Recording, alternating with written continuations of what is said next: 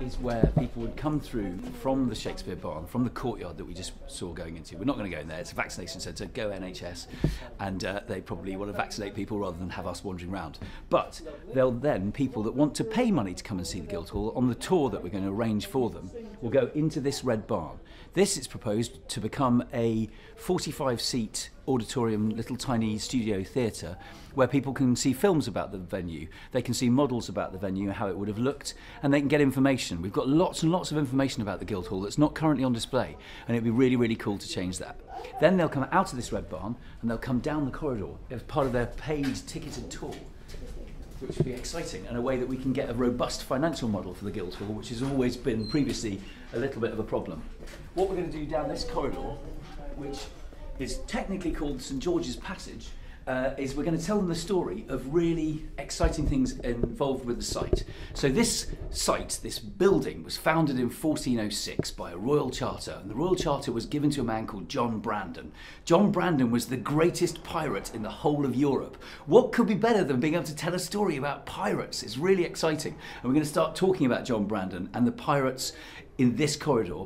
People are going to come down the corridor, and on the way down the corridor, we're going to take them through history, if you like. We're going to try and tell them all about the Elizabethan phase of the drama that went on here. William Shakespeare potentially coming, certainly his company did come. Robert Armin, William Shakespeare's comedian, who was born one street away from this venue, a King's Lynn boy, just like me, and a comedian, just like me. Then we're going to go through onto the Jacobean phase, James I, then we're going to go through Charles I. They all sent companies of players here, Restoration drama was done here. Then we're going to go into the Georgian era, and then the Regency Theatre that was done in the building as well. We've got the whole spread of history in one building, right up to today. What's going on tonight in this venue is the question that everyone, hopefully by this stage, will be asking.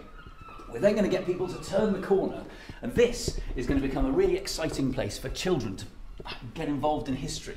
At the moment, this is a coffee shop called Crofters, but that's going to, hopefully, it's envisaged, move out of this space on the site, which will then be a place that we can tell children all about the site, and we can get them involved in building archways out of soft bricks, and we can get involved in doing crayon rubbings and all sorts of stuff associated with the site. To also tell them that this, in the English Civil War, was used as the gunpowder store, because gunpowder's great. They've had pirates, now they've got gunpowder, they've got the Cavaliers versus the Roundheads in the English Civil War, and that's where they used to store the gunpowder. It's also where the Guild, in the 1400s, used to bring in its stock, because this was, of course, a big trade warehouse for the Guild when it wasn't being used for theatre.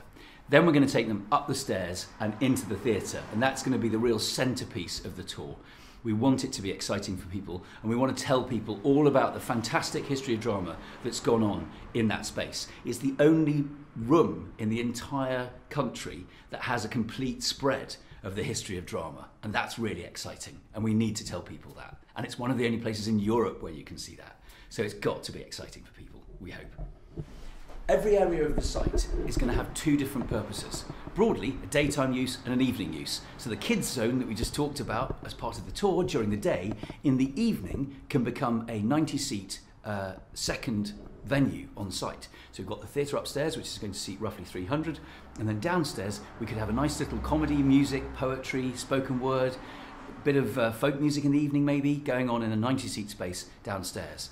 And the red barn that we said was going to become a 45-seat sort of lecture layout space in the evening would be available for people to rent if they wanted to come and do talks like U3A or other interested groups in that space. So every single area of the site will be working both in a daytime way and an evening way, so that this site really does become financially sustainable.